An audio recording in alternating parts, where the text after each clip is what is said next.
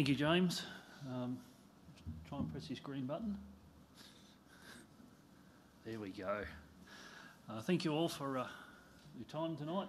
Today I'm going to have a quick talk about what we're doing with some DWDM solutions in our network. As James mentioned, primarily between campuses, but certainly applicable to within campus too. So this is a challenge that we in CSIRO face. We have approximately 55 sites spread out across Australia, and that slide is actually slightly out of date now. We've got another one in WA, and the challenge only grows. The solution that we have to deal with, we've got many different service providers, obviously.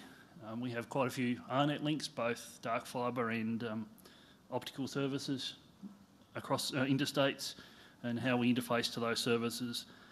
And we've got more than AARNet dark fibre services in some states. In, say, ACT we have Icon, in South Australia we have SaberNet, in Tasmania, Tren, and basically is getting the best use out of those services. We have our own fibre in some places, but not in very many places, and so it's very much a challenge to try and use that infrastructure in the best way possible. And as I say here, part of the solution is the wave division multiplexing services. So we quite often, so this is South Australia, our fibre diagram for South Australia. We have some SaberNet links in South Australia, and they're only limited to a single pair. So quite often we will put a MUX service on them to run multiple services across those single pairs.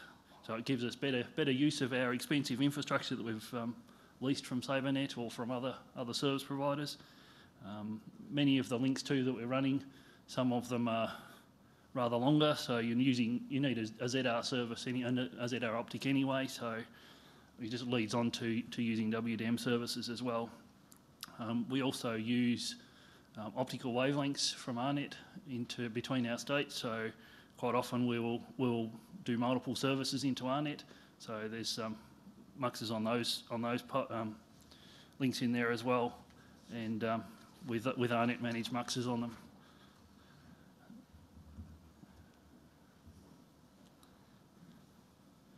So these are some of the products that we're currently using. We are currently using Cisco CWDM and DWDM MUXes in the top right hand corner.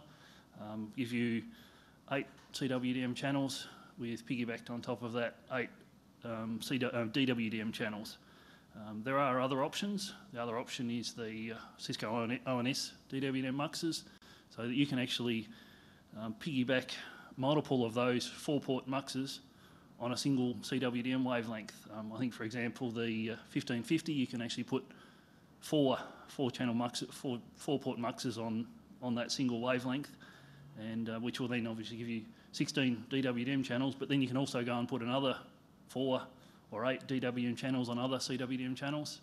So that gives you high capacity on a single pair of fibre. So certainly gives you better value for money.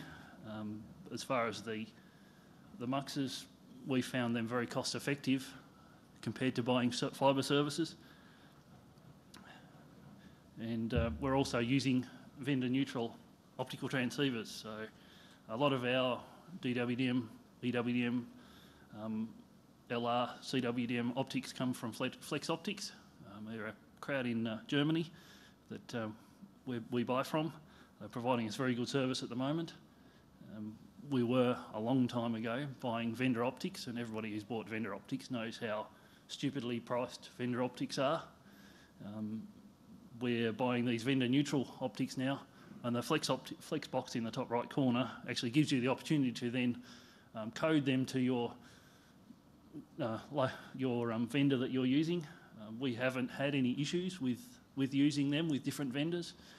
I can't call any time that a vendor has actually come back to us and said, "Oh, your dodgy optics is causing the issue. Put one of ours in."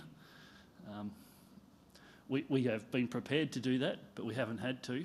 Most of these will work quite happily, so we use this on primarily all of our network gear, but we're coercing our server teams into using them as well. So we have both SR, LR, CWDM, 10 gig, and DWDM in ER and ZR in all of our network equipment. with no issues.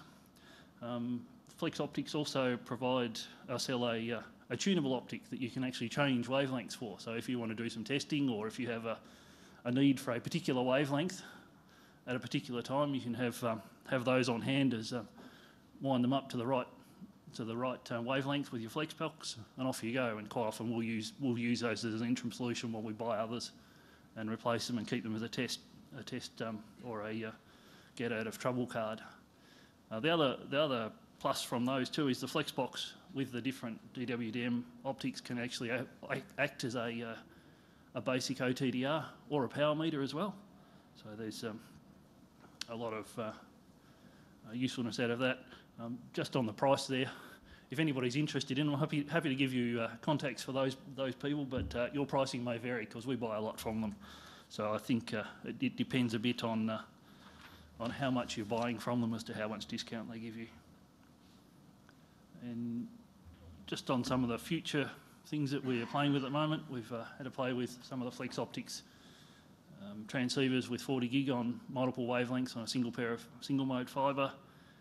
We're working with some 100 gig smart optics transponders to do a data centre extension from our main data centre in Canberra through to one of our other sites to put some science research, storage and compute.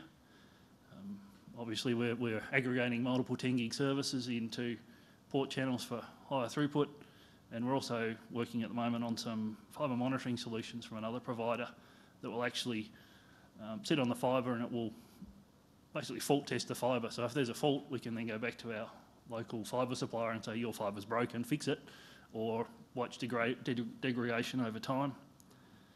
We've also got, as part of CSIRO, we're part of the Pawsey supercompute facility, so we're now working on 100 gig links between Pawsey and certainly Curtin, and then up to the Murchison Research Observatory up in Murchison in Western Australia, so also known as the Australian Square Kilometre Pathfinder Array, I think, and the future Square Kilometre Array.